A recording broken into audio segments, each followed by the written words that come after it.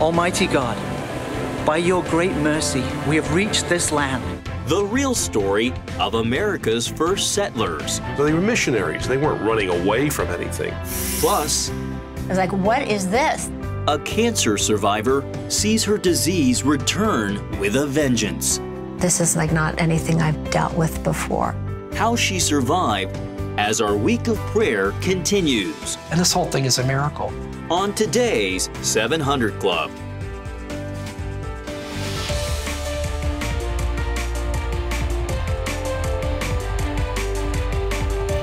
Welcome. Act 1, Scene 1 of the unfolding drama that became the United States of America took place on this day in 1607. We're going to be talking about the beginning of this great nation.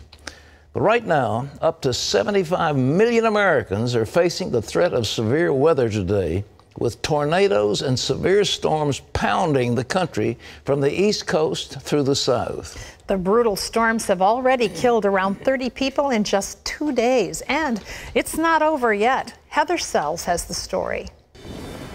Overnight, more deadly tornadoes swept through the South. In Tupelo, Mississippi, one struck downtown. To see trees twisted and snapped like what they are now, it's nothing I've ever seen in my life, and it's nothing I ever want to see again. The hardest hit areas so far, Mississippi and Arkansas. It's where I grew up. All of these houses are my family's houses, and they're gone. Authorities say the death toll could have been worse if people had not taken shelter after listening to forecasts and getting cell phone alerts. We got alerts 20 minutes before it happened that we needed to do something, but being stubborn and bullheaded, I didn't react until 5 minutes before it happened. Tim Lee was huddled in his home with his family when he realized the front door was open. As he went to close it, he witnessed the powerful tornado that would carve out an 80-mile path of destruction through suburban Little Rock. You saw nothing but chaos, stuff being thrown across the yard, just wild. And I locked the door, ran back to the bathroom, and then it was like a roaring freight train for 20 or 30 seconds. And then after that, it was calm. A tornado also struck nearby Valonia, ripping this bell from the local Methodist church and tossing it 75 yards. A steel girder encrusted in cement that was completely ripped out of the ground and twisted. Forecasters say the violent thunderstorms and tornadoes aren't over yet. They're expected to threaten millions of lives in many central, southern, and mid-Atlantic states between now and Thursday. Heather Sells, CBN News. Thanks, Heather. Terrible storms just south of us in North Carolina. We didn't mention that in that story, but down in Tupelo, our command center for Operation Blessing is on the way to Mississippi. If it's not already there, they're setting up the necessary equipment to feed people, to help rebuild houses, to take branches and limbs out of the way, and to bring some kind of normalcy back to those people. Terrible, absolutely terrible what's happening. It's amazing. We just had a story in the news that said the start of tornado season has been relatively benign, and then bang, it hit right across the country in very, very severe weather. Well, in other news, Secretary of State John Kerry is trying to calm a political storm that he created himself. John Jessup has that story from Washington. Here's John. Pat, Secretary of State Kerry is backing off his remarks about Israel, saying it could become a potential apartheid state if it doesn't reach a peace deal with the Palestinians. Both Republicans and Democrats, along with Jewish leaders, blasted Kerry, pointing out the rights that Palestinians have in Israel compared to the treatment of blacks under apartheid in South Africa. Kerry's remarks were first reported by the Daily Beast website. Although Kerry says he chose the wrong word, he did not apologize for the comment and says he's committed to Israel. 683 people have been sentenced to death in Egypt's latest mass trial against supporters of the Muslim Brotherhood. Among those sentenced is Mohammed Badi, the Brotherhood's spiritual guide.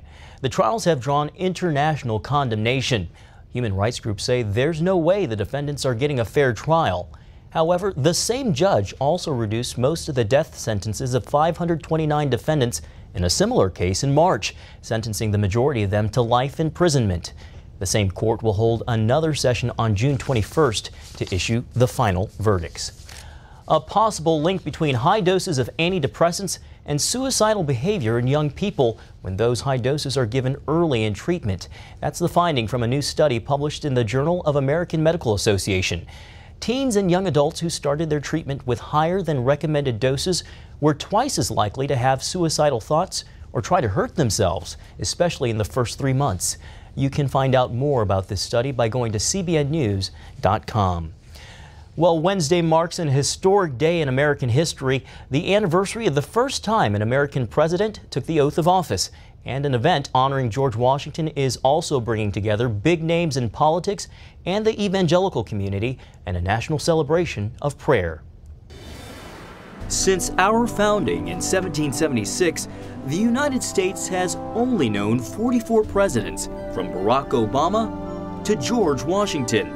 And arguably, few have had a more lasting impact than the country's first, a Revolutionary War hero who served as Commander-in-Chief of the Continental Army and a man who's revered as the father of the nation.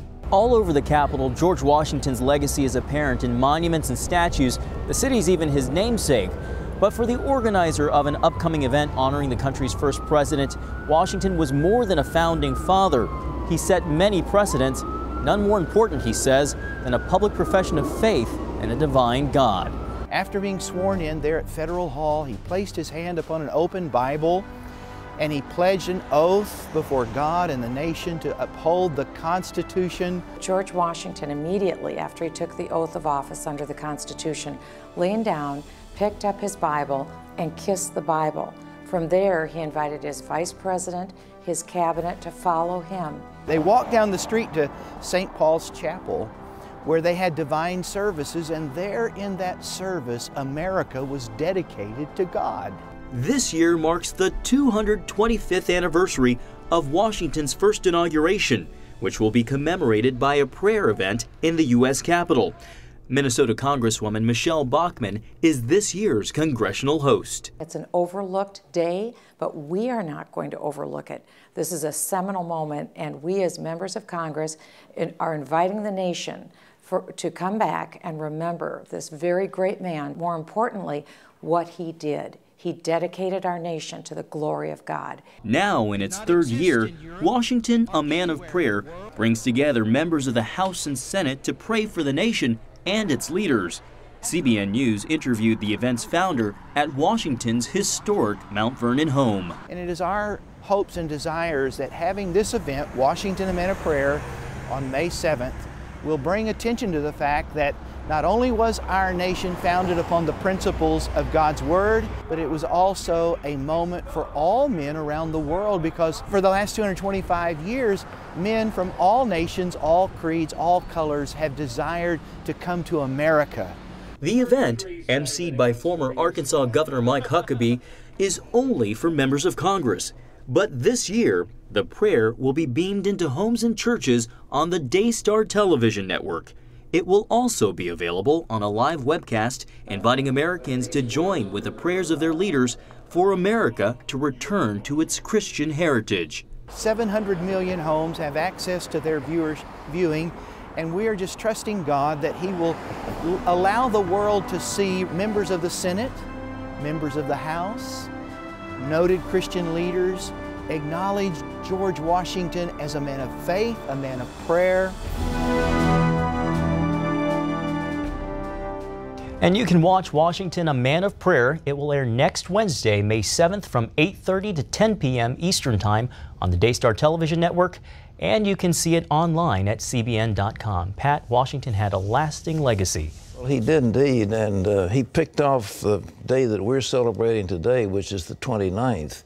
And we're going to talk about that. This is the day that this country was founded, and it took place, if Washington was inaugurated in 1789 or whatever it was, this took place in 1607, so it's a whole lot earlier, and that's when the nation started, and we're going to talk about that. Terry. A remarkable story, and up next we have the story of the birth of our nation. It's one you won't find in textbooks. We've been all taught in America that the Pilgrims came to America for religious freedom or religious liberty, but that's really a shallow understanding of why they came. They weren't running away from anything. You'll hear the real story of the first landing when we come back.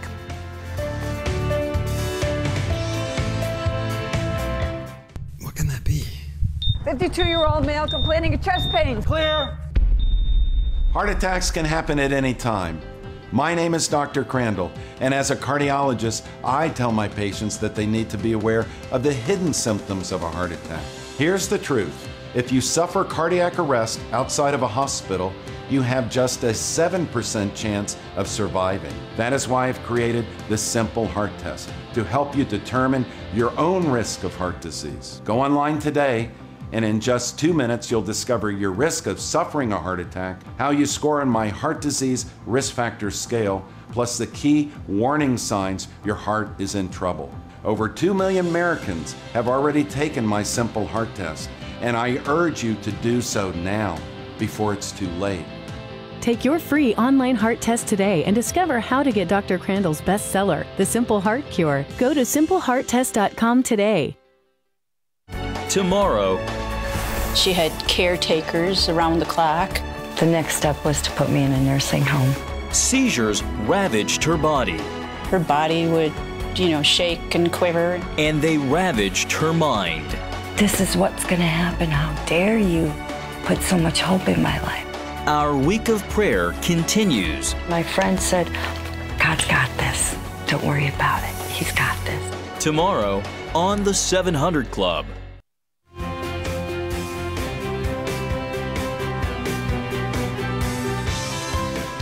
Well, it was a momentous day. A plaque was set up by the Interior Department at the site, and the plaque said, they've taken it down now. They always take good stuff down, but it was put up there. It said, Act 1, Scene 1 of the unfolding drama that became the United States of America. But on April the 29th, this day, 1607, English settlers came ashore at a place called Cape Henry here in Virginia Beach. Of course, it wasn't called Virginia Beach then either, but this was Cape Henry after Henry, the son of the British monarch. And these pioneers planted a cross on the shore and claimed the land, in their words, for the glory of the Lord Jesus Christ. Let's look back now at that historic day and see why it's so important for you and me now. April 29th, 1607, a nation was born.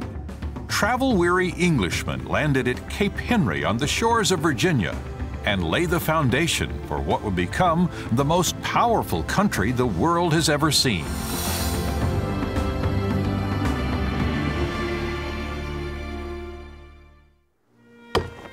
Act 1, Scene 1 of the drama that was to be the United States unfolded that day at Cape Henry and sparked the legacy of godliness on American shores. Almighty God, by your great mercy, we have reached this land, which we now claim and establish for thy eternal purposes. We ask thee to open hearts and enlighten the understanding of the peoples of these shores to comprehend the glorious gospel of Jesus Christ. America's destiny and purpose were sealed with that cross at Cape Henry.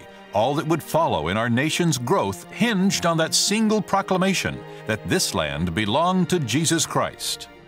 In the Mayflower Compact of 1620, the Pilgrims reaffirmed the mission set forth by the original Virginia settlers. For generations, we've been all taught in America that the Pilgrims came to America for religious freedom or religious liberty, but that's really a shallow understanding of why they came.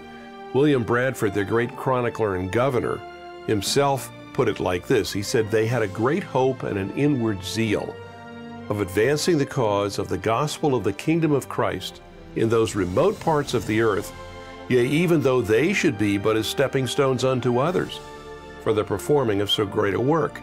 Close quote. So they were missionaries. They weren't running away from anything. Later, the Puritans carried the Cape Henry legacy further. On the deck of the Arbella, halfway between England and Cape Cod, leader John Winthrop declared, "We shall be as a city upon a hill. The eyes of all people are upon us, so that if we shall deal falsely with our God in this work we have undertaken, and so cause him to withdraw his present help from us, we shall be made a story and a byword throughout the world." When Winthrop wrote in the Model of Christian Charity toward the end that we shall be as a city upon a hill, it comes from the Sermon on the Mount.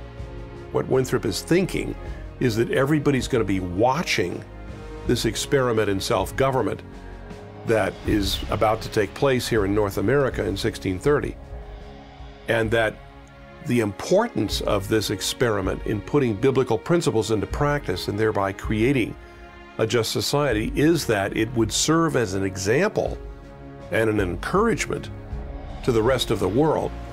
We ask now that your kingdom come to earth and your will be done as it is in heaven. And to that end, we claim this land for that great purpose. Amen. Amen. More than 100 years later, as America set off on her own course towards independence, the godly foundations laid in Virginia established the character of our revolution. John Adams boldly proclaimed, "Before God, I believe the hour has come. My judgment approves this measure, and my whole heart is in it. All that I have, all that I am, and all that I hope in this life, I am now ready to stake upon it. And I leave off as I began, that live or die, survive or perish, I am for the Declaration. It is my living sentiment, and by the blessing of God, it shall be my dying sentiment. Independence now, and independence forever." George Washington's pure Christian heart, Benjamin Franklin's call to prayer, and John Adams' reverence for the will of God symbolized the undying commitment of our founding fathers to the creation of a nation which would glorify God. The American character was born in Scripture and nurtured by the Holy Spirit, and yet today our national heritage is under siege. The moment that religion, the pure undefiled religion, loses its influence over our hearts, from that fatal moment, farewell to public and private happiness. Farewell, a long farewell, to virtue, to patriotism, to liberty. Bishop James Madison, 1795. More than 400 years have passed since America was first conceived at Cape Henry, and respect for our roots is growing cold. Yet one undeniable fact still remains. At its core, the United States of America is a Christian nation. Well, folks, we celebrate this day. April the 29th, 1607 was the date of the true founding of America. We have, of course, the Declaration of Independence, the adoption of our Constitution, all important days. But today, we celebrate a prayer that took place well over 400 years ago. Terry and I are going to join, and I ask you to join with us that we might pray for this nation in this time. Father, we thank you for the godly heritage. We thank you for that brave band of men and women who first stepped ashore at Cape Henry on April the 29th, 1607. We thank you, Lord, for the prayer that has gone up over the years of men and women who've been willing to sacrifice their lives and their sacred honor to establish a great nation. And we're here enjoying the fruits of their sacrifice and of their prayers. And we ask, Lord, that we might give to our children and grandchildren the same great nation and the same heritage. Fill us, Lord, with your presence, and may the anointing of the Holy Spirit come once again upon this land, that it might be a land of your planting to the glory of the Lord Jesus Christ. Thank you, Father. Thank you. In Jesus' name, thank you, Lord, for this day. Amen. Amen. And amen. Well, we'll be back with more of the 700 Club right after this.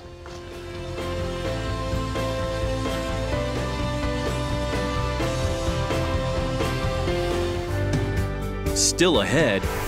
Yes, it is malignant, and it's stuck to your heart. A mother battles cancer.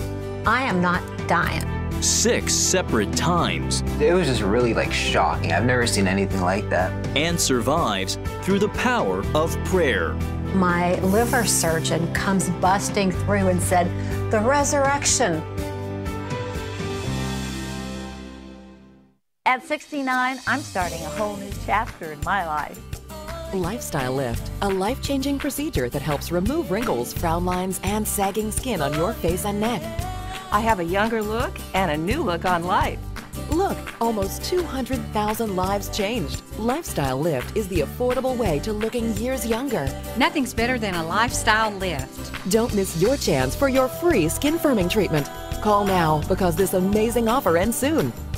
Every time I see somebody, you look so good, you just never age, I go, oh, thank you for that, you know. Would you feel good looking younger and more attractive?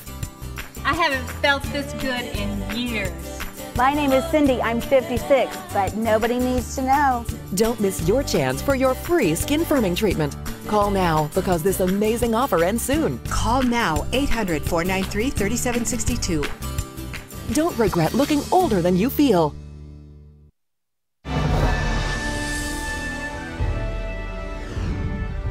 Welcome back to Washington for this CBN News break. The Nigerian government is promising to find the nearly 200 girls reportedly abducted by the Muslim terrorist group Boko Haram. The group hasn't taken responsibility, but most blame Boko Haram for kidnapping about 230 teens from a school located in Borno State. Around 40 girls managed to escape. A group of security chiefs, state governors, and religious leaders recently met to discuss how to find the others. The Nigerian president calls it the most pressing security issue facing his country. The post of U.S. Ambassador for International Religious Freedom is still empty 6 months after Dr. Suzanne Johnson Cook resigned. President Obama said he's looking forward to nominating a replacement, but that was back in February. A State Department spokeswoman recently said she's had no update on a replacement. She added the vacancy does not reflect a lack of concern by the administration for religious freedom around the world. Well, you can always get the latest from CBN News by going to our website at cbnnews.com. Pat and Terry will be back with more of the 700 Club right after this.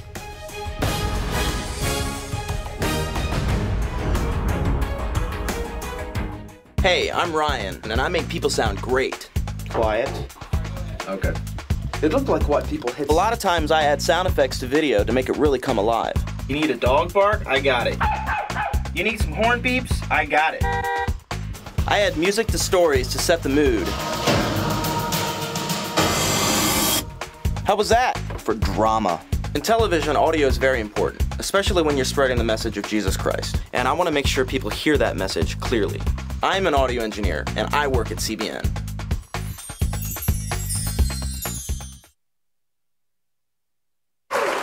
Hello friends, Wink Martindale here for 1-800-MEDIGAP, America's trusted source for Medicare supplemental insurance.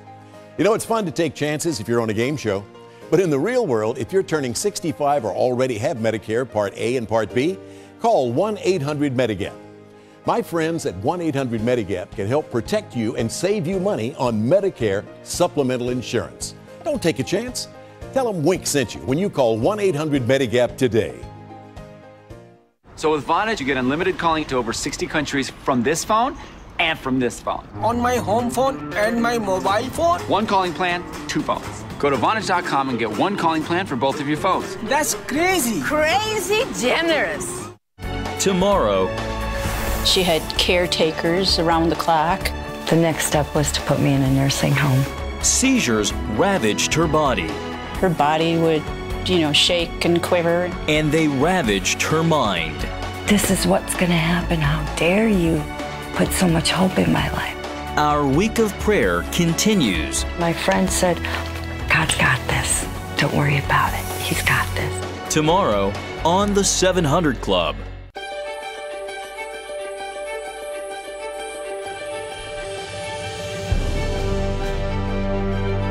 Here, we're committed to a heritage of rigorous scholarship, dating back over 1,000 years. And to a faith tradition dating back 1,000 more. This is how we create a culture of inquiry, where no topic is off limits. And a culture of hope. Anything's possible!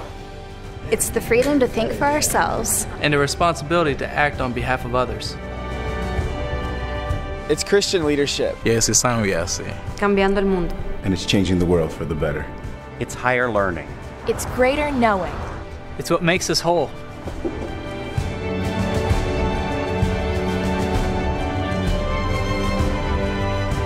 It's what makes us regent.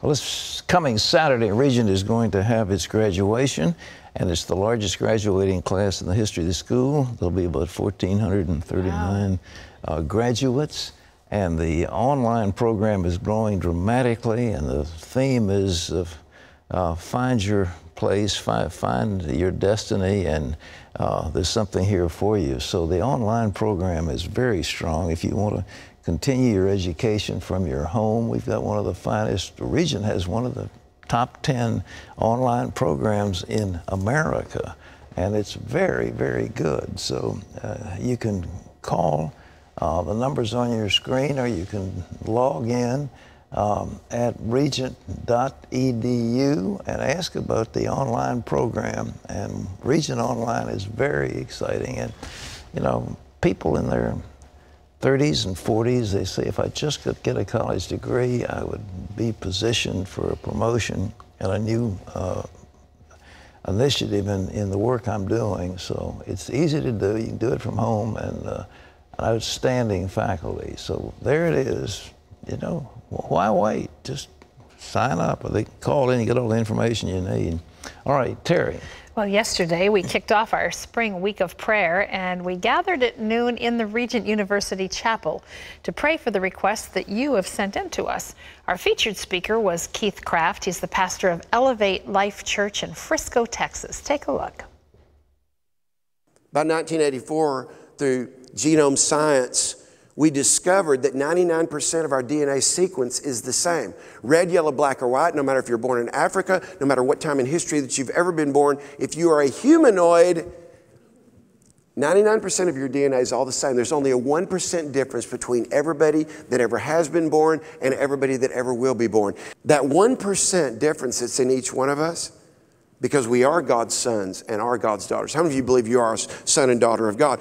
Because we are God's sons and we are God's daughters, that one unique percent difference that you have that nobody else has, I believe, is a deposit of God's glory that is unique to you, that the world has never seen, that's your imprint of God. I don't know where you are in your life right now, what's going on, but you have a fingerprint that nobody else has, to leave an imprint that nobody else can leave. It's the glory of God in you. And I just came here today to remind you of that. Let's lift these to the Lord and just ask for miracles. Lord, we just come to you, and you came to set the captives free. And so we come into agreement for these prayer requests. So we pray for these lost sheep, that they would be found and found in you. Lord, do it, for we ask it in Jesus' name. Amen and amen.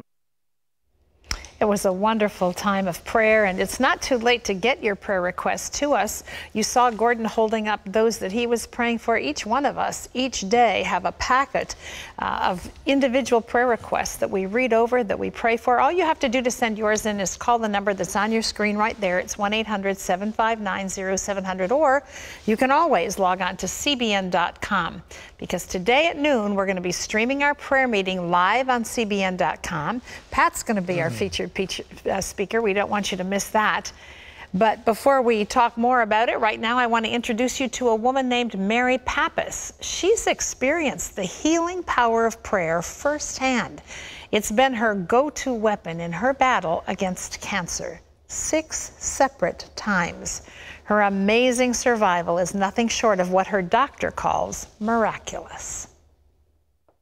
This surgery, from here to here, I'm cut open, where my breastbone was sawed open. Her scars tell a story of a journey of trusting God.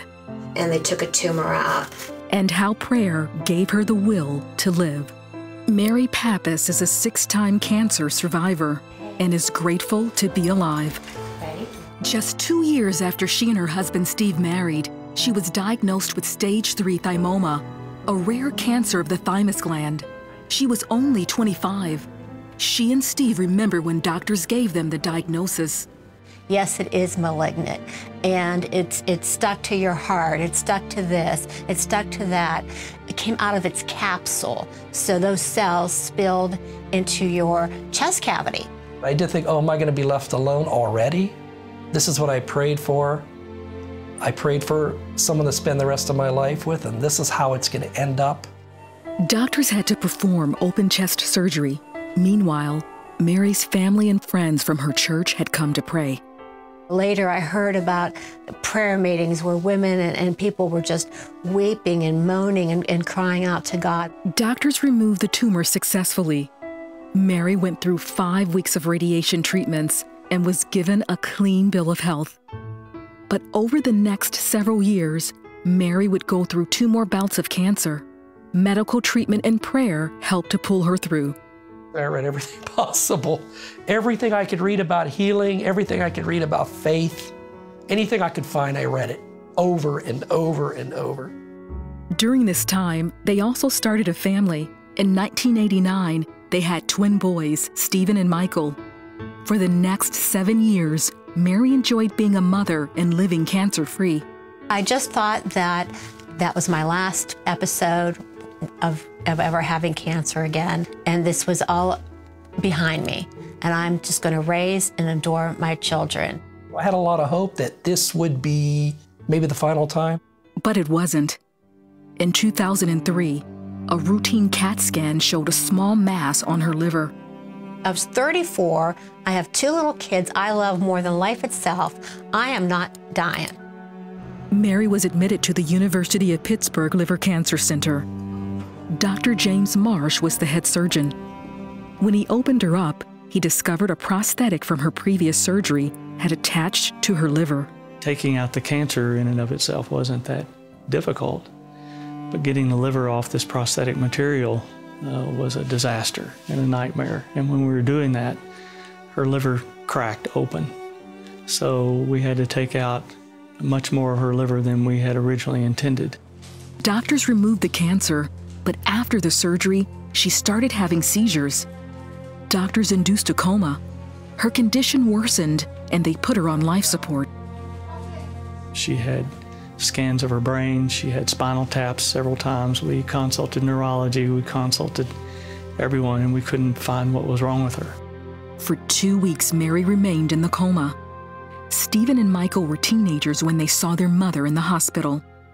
She just had the feeding tube in there, and then she had just all these wires attached to her, and it was just really shocking. I've never seen anything like that. I remember walking back to the waiting room, and there were, friends and family and people that are there for support, and a lot of people just had tears in their eyes or their heads were down. Steve visited her every day. On one of those days, the doctor told Steve that his wife might not make it. He said, "I don't think you should leave tonight." I said, "That's fine, I won't." And I could tell in his voice and the way he approached me that it was getting a little emotional. How do I explain that to my kids? Their church held a special prayer service. Their pastor, David Thomas of Victory Christian Center in Youngstown, Ohio, stood in for Mary. People laid hands upon me and a roar went up of just intensity. We spoke life and decreed life. 2 weeks later, Mary woke up. My liver surgeon comes busting through and said, "The resurrection," is what he said, because, I was on complete life support. I just kind of felt like it was like the Lazarus story, just come out of the tomb, you know what I mean? And just right from the come dead. forth, and I was just like, I remember she turned to me, she said, "Praise God." And I said, "Yeah." Praise God. Mary started rehab to learn how to walk again. In 1 month, she was able to go home to be with her family. We're all together, and God had brought us through a phenomenal time, and it left just an imprint on our hearts. Mary beat cancer 2 more times in 2008 and in 2009. Since then, she's been cancer-free. She's an amazing patient, and I think her faith and her courage, probably the most outstanding thing. Yes, I would definitely call her recovery miraculous. Mary now helps other cancer patients battle cancer. Mary has written a book about her journey of healing and shares her testimony at women's conferences. She and her family know prayer and faith in God are the keys to overcoming any obstacle in life. We've learned about the character of God through this, and this whole thing is a miracle. I believe and I know that God will reach down into your situation and will make himself so real and so known that you will know for sure he is in control. Mary's book was called Courage. Boy, that is appropriately named, isn't it? Sometimes you endure through these things to the finish, you know? Those two teenage boys, though, having their mother suffer this and seeing her that way and not knowing what to do. Hey, look, it's time to pray. We have some prayer requests. We have thousands of prayer requests that have come in, about 80,000, I think, so far. It's really a huge number. We have a 57-year-old who's got Alzheimer's. They need prayer. That the Lord would send a needed finances to repair our home. And we want to pray for those people in Mississippi and in Arkansas and down in North Carolina and all up down the south that have been devastated by these terrible, terrible hurricanes. Excuse me, tornadoes. And somebody said to keep our troops overseas safe and out of harm's way. Certainly that'd be a prayer in the heart of a wife or a mother, and that our children and grandkids once again believe in God and return to church. Wow, appropriate day for that, huh? There's asking for prayer for a nephew in the hospital who needs a miracle, has severe injuries from an accident. Someone else saying, I need healing of nerves in my legs, damaged when I was robbed and almost killed. Someone asking for a son to be able to secure a good job, and someone else saying a successful hernia surgery and deliverance from the fear of having it. So lots of physical needs as well as jobs and The Bible says finances. where two of you agree on earth is touching anything that they'll ask, it'll be done for them by my Father which is in heaven. Now Terry and I are going to join together, and we have before us 1,000 or so prayer requests. These are just representatives of the ones that come in because there's so many. And we're going to pray for them, for you, as you cried out to God. The Lord hears, the Lord answers. Now we're going to join hands and we're going to believe God. You pray with us. What's your need right now? Father, we thank you for this testimony of healing of cancer. We thank you of many testimonies we've had of people who've been set free from bondage, who have been delivered from terrible accidents in automobiles. We thank you, Lord, for those who've been brought back from the brink. And Lord, right now, they're in this audience, people who are crying out to you in the name of Jesus. Let the power of God come into their lives. In Jesus' name, receive this throat cancer. Somebody has throat cancer right now. God has just healed you. You'll feel a burning in your throat, and God's just healed you. Terry. Someone, you have a bad cut on your finger. I mean, a serious cut. It was an accident. God is healing that for you right now.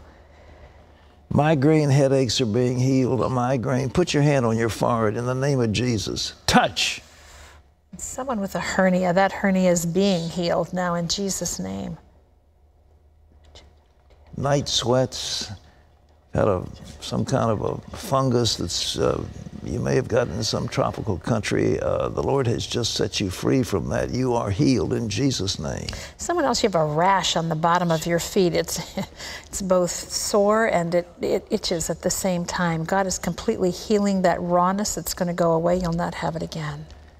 Many in this audience, you're gripped by fear. You're fear of what's going on in the Ukraine. You're fear of the stock market. You're afraid of the economic situation. You're afraid of your life. You're in fear. In the name of Jesus, we bind a spirit of fear and cast it out of you in Jesus' name. Be set free. Yes. Thank you, Lord. One more. Someone else that you have a terrible fear of flying, and it really hampers your life and what you can do. God is setting you free from that right now. And may the peace of the Lord Jesus Christ come into your life and into your heart from this moment on. Amen. Amen. Wherever you are, give us a call. We'd love to hear from you. We'd love to get your prayer requests, and we certainly enjoy receiving answers to prayer, and there are thousands of them coming in as well. So. Again, you'll be filling out these requests, and we'll be taking them all week long. And each individual we pass out among our staff at these prayer meetings and pray for them. Okay. Well, up next, we've got your email questions. Dana says, is it true that we only have to ask Jesus to save us once? I heard that we have to keep asking. I need to know. That answer's coming up when we bring it on.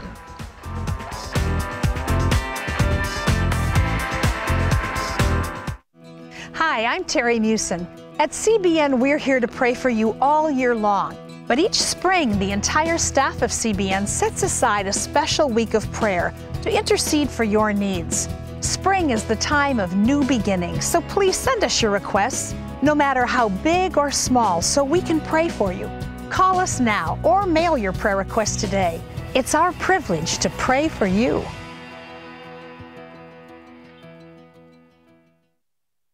I was having some pains between my shoulder blades. At that point, everything changed. Diagnosis, pancreatic cancer. First, there was prayer. The second is to fight. As soon as we walked through those doors at Cancer Treatment Centers of America, all my anxiety left. The pastoral care here is based on the Bible, based on the Word of God, just as it is at our own church. When you combine the great medicine with the spiritual resources we have, it provides the patients with something that really can make a difference. You got a pastor right there on staff praying with patients, whether it be scripture or whether it just be a word of encouragement to say, God's got this. If you or someone you love is fighting complex or advanced stage cancer, go to cancercenter.com/faith. You'll learn how our treatment results compare to national averages and see a list of insurance plans with which we've worked. Advanced medicine and technology, the warm embrace of the Spirit. I firmly believe God led me here. Call or go to cancercenter.com. Cancer Treatment Centers of America. Care that never quits. Appointments available now. To listen to our top songs of the week, go to CBN Radio at cbn.com. All right. Time to answer some of your email questions as we bring it on today. Pat, this first one is from Dana, who says, is it true that we only have to ask Jesus to save us once? I heard that we must continue praying this salvation prayer many times to stay saved. I'm a Christian, and with the end times drawing near, I need to know. You were married to a guy named Andy, and you said vows. How many times did you have to do it? Just once. And that got you married, didn't it? You didn't have to keep saying It's kind of like Fiddler on the Roof. If I change my mind, I'll let you know. Not just kidding. On the one hand, on the other hand. Love you, Andy. But seriously, the moment you commit yourself to Jesus, you have done it. Yeah. But if you didn't really mean it, then of course you need to do it. Now, in terms of certain things, if you haven't had an answer to prayer, the Bible says keep on asking, keep on seeking until you get an answer. The Lord may say no, and at that time, stop. If He may say, I've answered you, and at that time, start praising Him. But as far as coming to the Lord, if you have in your heart repented of sin, turned away from sin, turned to Jesus, been born again, how many times do you have to get born? You only get born once. Okay, this is born again. What's next? This is Jerry, who says, if I continue to take my pain pills, will I still go to heaven? God says trust Him when you're sick, not medication. You know, Jerry, I took a couple of Aleve today because I've got sore knees. And if they kept me out of heaven, I'm sorry. Yeah, I've never the curse of the aspirin. There's nothing wrong with taking some pills if it'll alleviate pain and suffering. And I believe in prayer. I believe in the anointing of the Lord. Now, I've seen miracles and all the rest of it. So, I mean, we've seen thousands and thousands of people healed. But you don't go to heaven on the fact of whether or not you take medicine. All right. This is Joseph, who says Jesus was sin-free. According to the Bible, Jesus drank wine. Mom says it was probably not alcoholic wine. What do you think? You know, I hate to criticize your mother. She's probably a wonderful, godly woman. But the truth is, wine is wine. And it was the best wine. It was at the wedding. It was the best wine. The best wine. You don't talk that way about grape juice. Well, you saved the best grape juice for last. I mean, no way. He drank wine. Yeah. And he said they called me a wine bibber. You know, it was wine. But a little wine is not a sin. You know, wine that gladdens the heart of man. It's in the Bible. So Jesus wasn't sinning when He had wine. And, but you see, John came, he didn't drink wine, didn't do any of those things, and they said he's got a demon. Jesus said he's a companion of wine bibbers and prostitutes, and he said, wisdom is justified by her children. Look at what he did. He was anointed man of God. He was God's perfect man, and he wasn't sinning. That wasn't sin, all right? This is Sheila who says, I think what you do for so many around the world is great. However, I'd like to know if you help people in the United States. We have a lot of situations right here at home, and it seems like everyone wants to give help outside of our country. Doesn't charity start at home? Operation Blessing began at home. I guess we've, you know, they say about advertising, you've got to do it about 8 or 9 times before people get the message. We spend about $100 million. No, excuse me, not 100 million, but 100 million pounds of food and medicine and supplies we bring into the inner cities of America, Appalachia, and the poor people every single year. And we have a fleet of trucks that picks up produce, takes produce out to the inner cities. We have farms, we have medical clinics, we have, and in terms of tornadoes and hurricanes, we're there with our Operation Blessing teams. I mean, yes, we believe in helping the United States. We help the world. That's what we're there for. Okay, this is Marie who says, I'd like to know what the Bible's telling us about the Sabbath in regards to thou shalt do no work. If we go out to eat, we're not working, but someone is on our behalf. The same goes for travel or the many other services that we seek. Well, first of all, the command, Jesus said the Sabbath was made for man, not man for the Sabbath. The whole idea is we need a day of rest. We need a time of rest. And what's happening in our society is we've got everything going slam bang 7 days a week, and it's killing people. We need a day off, and we've got to have it. We have to have a time of rest. And that's what it's all about. But yes, people, you go out to eat and people are cooking. But hopefully they've got another day, they get a couple of days off. But if they're working at an organization that has no days off, they're going to kill themselves and they'll ruin their people.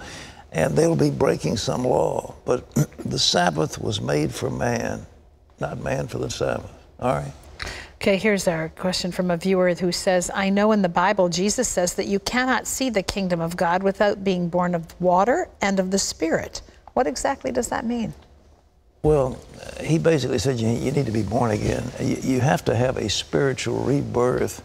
Now, whether born of water means baptism, or whether, you know, a woman has so-called her waters break and at birth, is that the birth he's talking about? If that was the birth in water and then again being born of the Spirit, it's not as clear as you'd like it to be, but basically what he's saying is unless you are transformed by the Spirit of God and your spirit is renewed, you're not going to be able to see the kingdom. You're not going to be able to know the kingdom. You're not going to be able to perceive the kingdom.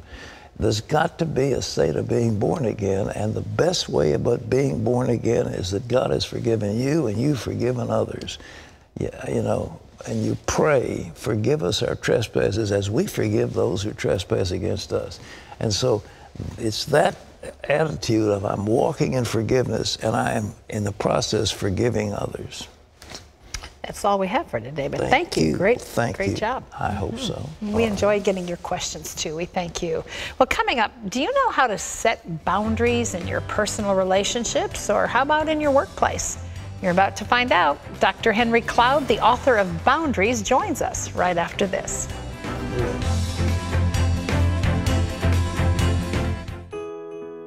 Some of the rewards of being a parent in an online school is you are right there when the student makes a discovery, when they have that aha moment. Want to be more involved in your child's education? With online school programs powered by K-12, you can. Call or click now for your free information kit. K-12 has an award-winning curriculum supported by state-certified teachers designed to help parents be an active participant. I'm like the conductor of the train. I get things organized and set, and then the kids take over from there. K-12 is a public school option, so it's tuition-free. All materials are included, and it's individualized to fit your child's unique abilities and goals. it's a commitment, and it's something that you have to embrace if you think that that's the best learning environment for them. 94% of K-12 parents say their student has benefited academically. Call or visit k12.com today for your free information kit. Parents are advocates for their students. They want to do what's best. You just need to be a mom that loves their child.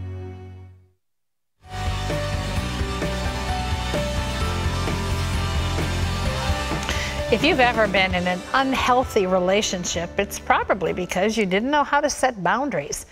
Dr. Henry Cloud literally wrote the book on the subject, and he's also extended his expertise on boundaries into the workplace. There are leaders at work, at home, and at play. One thing is sure, no matter how great the vision, a leader can only get things done with and through the people they lead. Dr. Henry Cloud is a clinical psychologist and best-selling author. He says that as a leader, sometimes you get results, and sometimes you don't. In his book, Boundaries for Leaders, Dr. Cloud shares how his 7 leadership boundaries work, so you can create the kind of place where people can and will be their best. Please welcome back to the 700 Club, Dr. Henry Cloud. It's great to have you back with us. It's always good to be here. For people who might not have read the initial writings that you did on boundaries, talk a little bit about what boundaries are. How do you define them? Well, basically, a boundary is a property line. If you think of your yard, it's got a property line around it. And we are designed to have control of our own property. That's called self-control, but we don't like that. We like to reach over the fence and try to control everybody else. And likewise, other people's behaviors sometimes end up falling into our yard and affecting us. And so boundaries are really about trying to order relationships so everybody's in control of themselves and not each other. Yeah. And it affects every single area of our lives, doesn't it? Every area. Yeah. I mean, I wrote a book called Boundaries for Leaders, and people say, well, who are the leaders? And I say, well, it could be mom trying to get the kids ready for school to get in the van by 8 o'clock, or it could be somebody who's leading a global enterprise. There are principles of boundaries that apply whenever we interact with people. Well, this is your latest, The Boundary for Leaders. Talk a little bit about what benefit there is to leaders in setting boundaries, and likewise, what problems there are if we don't. Well, it's interesting. Leadership can go on sort of two ends of things. People can kind of abdicate leadership and think everybody's got to go do the work, or they can get in your face and be, controlling everything. Fine line sometimes. Exactly. And here's what we know. If all leaders, whether you're leading kids or a department or a team or a company, if all leaders are basically trying to do the same thing, you got a vision, you engage talent, you execute on a strategy, you hold people accountable, and you try to get a result. If everybody's doing the same thing, why do some leaders get results and others don't? Yeah.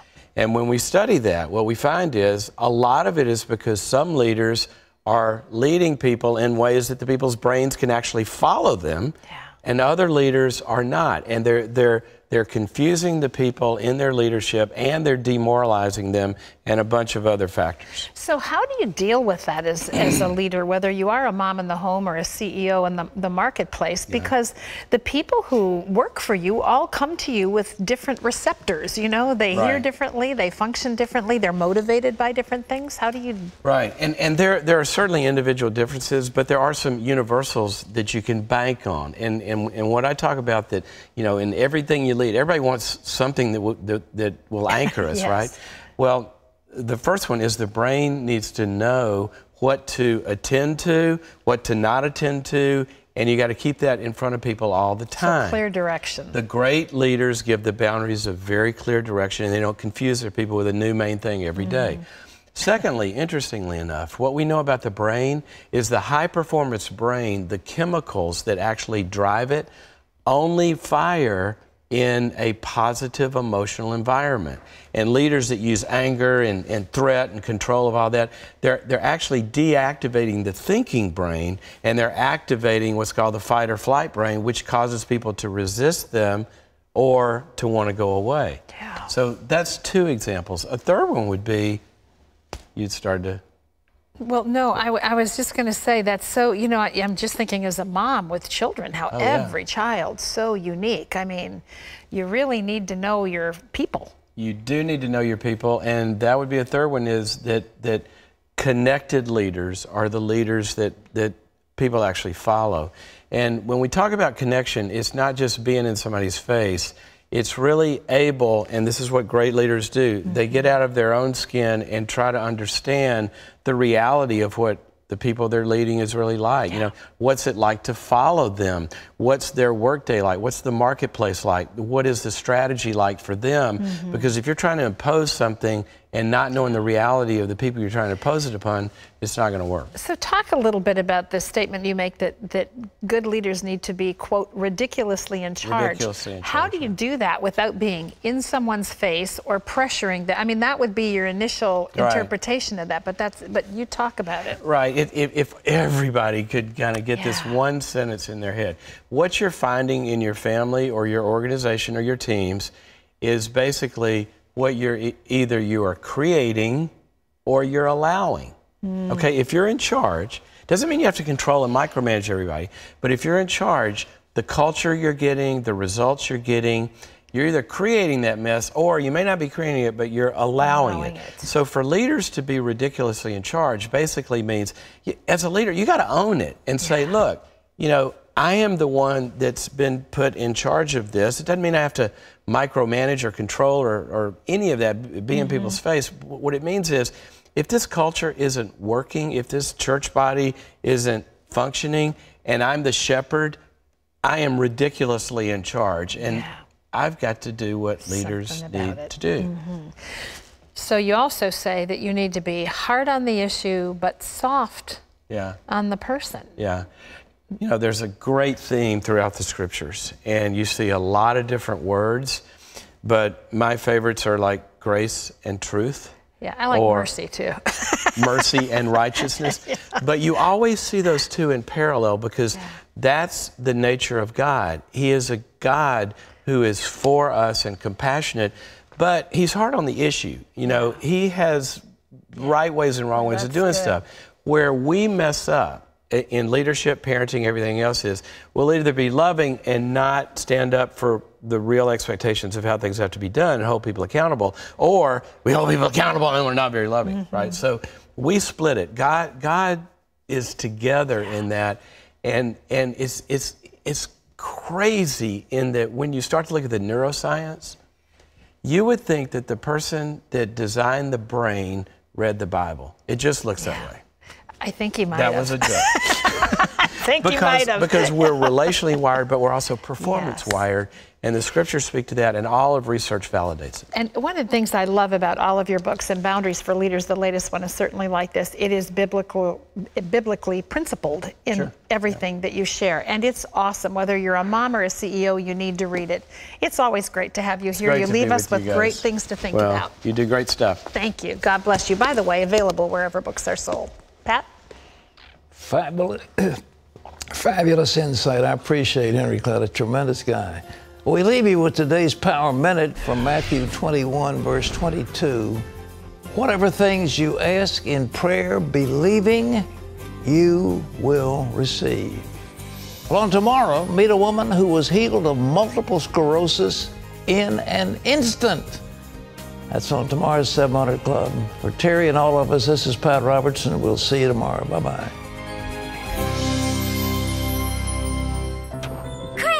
This Easter, I got elected president of the chess club. a story of betrayal and forgiveness. Quantum, you know this chestnut?